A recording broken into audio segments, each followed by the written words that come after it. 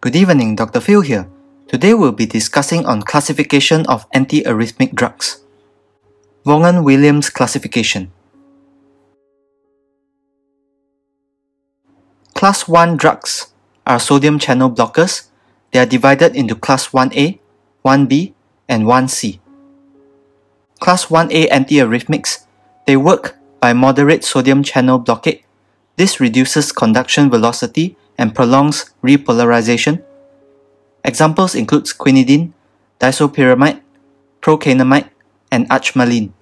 Cardiac effects includes moderate reduction in Vmax, variable effects on action potential duration, increased refractory period, and widened QRS. Examples of indications for prevention of SVT, VT, and atrial tachycardia, and treatment of WPW syndrome. Class 1B antiarrhythmics work by mild sodium channel blockade. This reduces conduction velocity and shortens repolarization. Examples include lidocaine, mexiletine, and phenytoin. Cardiac effects: mild decreases in Vmax, reduction in action potential duration, reduction in refractory period, QRS is unchanged. Examples of indications of Class 1B drugs: prevention and treatment of certain arrhythmias, particularly associated with ischemia, such as premature ventricular contractions, ventricular tachycardia, and ventricular fibrillation. Class 1C drugs work by marked sodium channel blockade. This reduces conduction velocity. There is no change in repolarization. Examples include flecainide and propafenone. Cardiac effects: there is marked reduction in Vmax, variable effects on action potential duration and refractory period. QRS is widened. Examples of indications include treatment and prevention of SVT, junctional tachycardias, and ventricular tachyarrhythmias with or without an accessory pathway. Class 2 drugs are beta-adrenergic receptor blockers. They reduce automaticity in SA and AV nodes.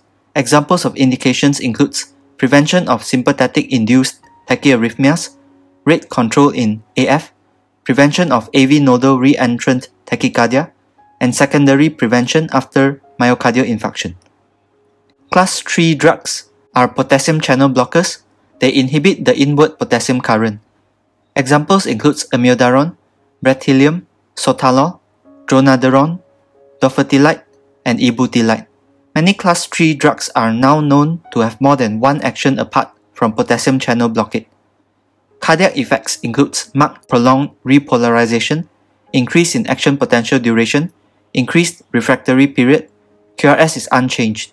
Class 3 drugs may prolong the QT interval and precipitate torsade depoints. Examples of indications include prevention or treatment of SVT, VT, or VF, including those associated with accessory conduction pathways. Class 4 drugs are calcium channel blockers. Examples include verapamil and diltiazem. Cardiac effects include reduced depolarization and Vmax of slow response cells in SA and AV nodes, reduction in action potential duration, reduced refractory period of AV node, and slowing of conduction through SA and AV nodes. Examples of indications include rate control in AF and prevention of AV node reentrant tachycardias.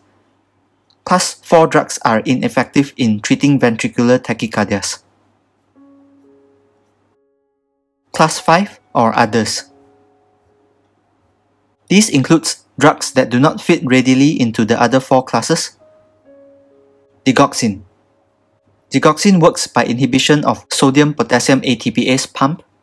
This increases intracellular sodium concentration and reduces the concentration gradient across the membrane. Increased intracellular sodium concentration reduces the driving force for sodium-calcium exchanger. This results in reduced extrusion of calcium into the extracellular space and increase in intracellular calcium concentrations. Digoxin also has vagal and sympathetic effects and reduces intracellular potassium. Effects on the heart. There is increased myocardial contractility due to increased intracellular calcium, and also reduced neuronal reuptake and increased central sympathetic drive, producing increased local catecholamine concentrations. Effects on the cardiac conduction system. In the atria, there is reduced rate of phase 4 depolarization in the SA node and automaticity, increased refractory period duration of AV node and bundle of His, resulting in reduced AV node conduction and reduced bundle of His conduction, and increased action potential duration.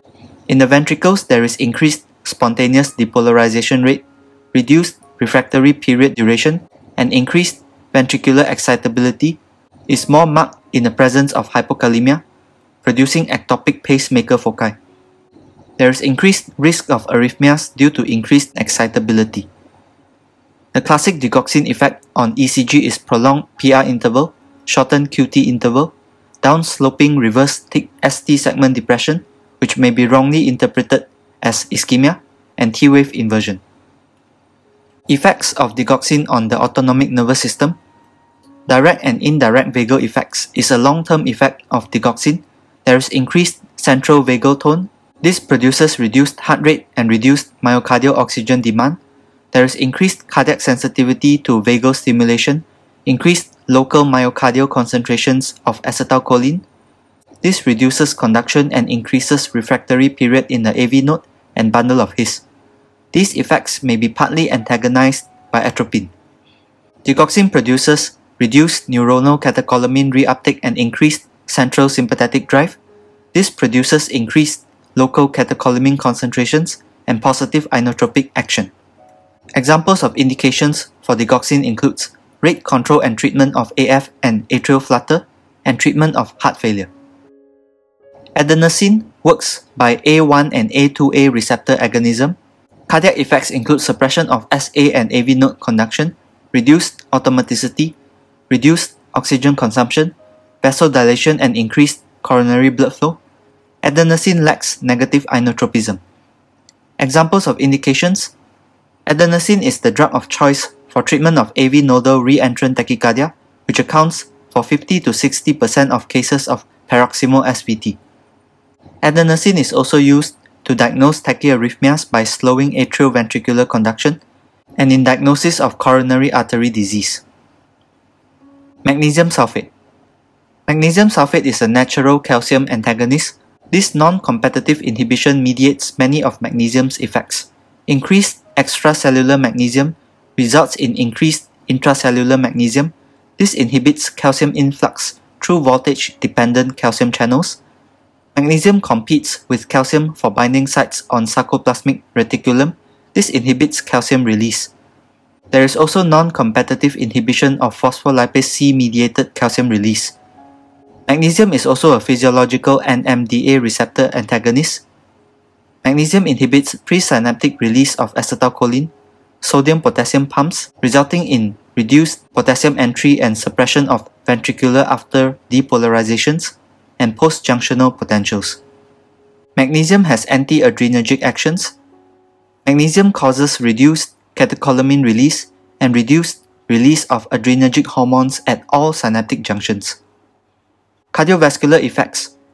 Magnesium antagonizes atrial L and T-type calcium channels. This prolongs both atrial refractory period and conduction. The reduction in cardiac conduction is opposed partly by vagolytic action of magnesium. Magnesium inhibits potassium entry and suppresses ventricular after depolarization. Sympathetic block and inhibition of catecholamine release results in negative inotropy and chronotropy. Reduction in vascular tone occurs via peripheral vasodilation.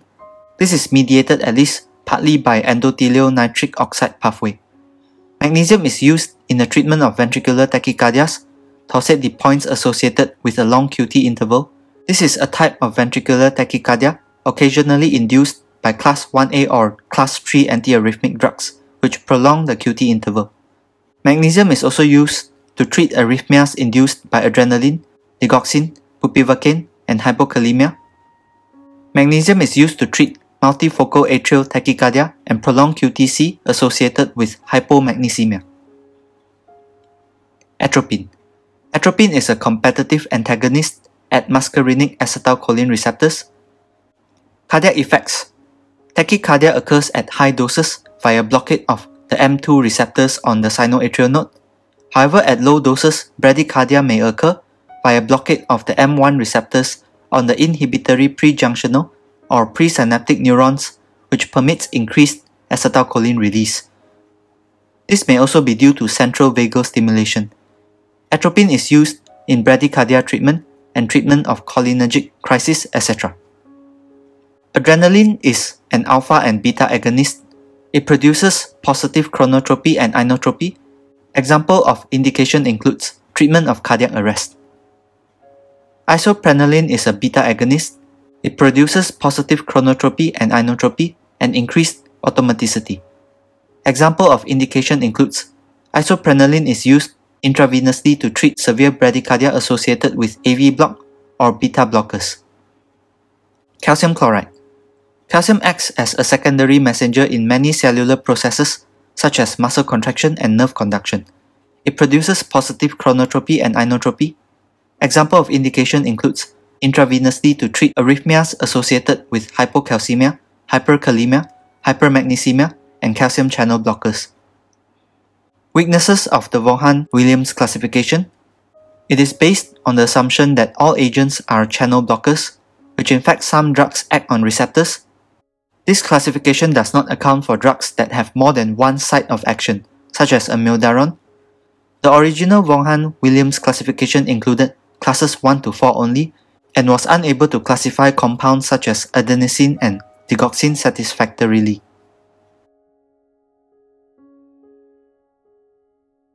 The Sicillian gambit classification is an attempt in 1990 by a European Society of Cardiology working group to rationalize the action of drugs according to the ion channels and the receptors on which they act. The classification so far extends to blockers of sodium, calcium, potassium channels, the Eve current, adrenal receptors, and muscarinic receptors, activators of the adenosine receptor or muscarinic receptors, and suppressors of the sodium-potassium pump. Antiarrhythmics can also be classified according to the site of action, such as SA node, adenosine, atropine, digoxin, and calcium channel blockers are used to treat supraventricular arrhythmias. Drugs acting on the AV node, including beta blockers, digoxin, calcium channel blockers, and adenosine, which are used to treat supraventricular arrhythmias. Drugs acting on atria, ventricles, and accessory pathways, such as quinidine, procainamide, disopyramide, and amiodarone, which are used to treat supraventricular and ventricular arrhythmias, and dronedarone, which is used to maintain sinus rhythm after successful cardioversion for AF. Drugs acting on ventricles only, lidocaine, maxilitine, and phenytoin, which are used to treat ventricular arrhythmias. Antiarrhythmic drugs can also be classified according to clinical uses. For the treatment of supraventricular tachyarrhythmias, digoxin, adenosine, verapamil, beta blockers, and quinidine. For the treatment of ventricular tachyarrhythmias, lidocaine, maxilitine, and magnesium. For the treatment of both SVT and VT, amiodarone, flecainide, procainamide, disopyramide, propafenone, sotalol, and quinidine. For the treatment of digoxin toxicity, phenytoin. Specific indications. For the treatment of atrial fibrillation, digoxin, beta blockers, verapamil, amiodarone, and dronedarone. For the treatment of paroxysmal AF, amiodarone, propafenone, flecainide, and dronedarone.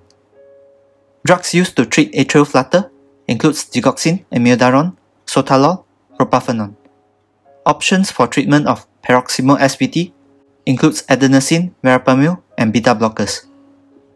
Drugs used to treat WPW syndrome includes amiodarone, disopyramide, flecainide, and beta blockers.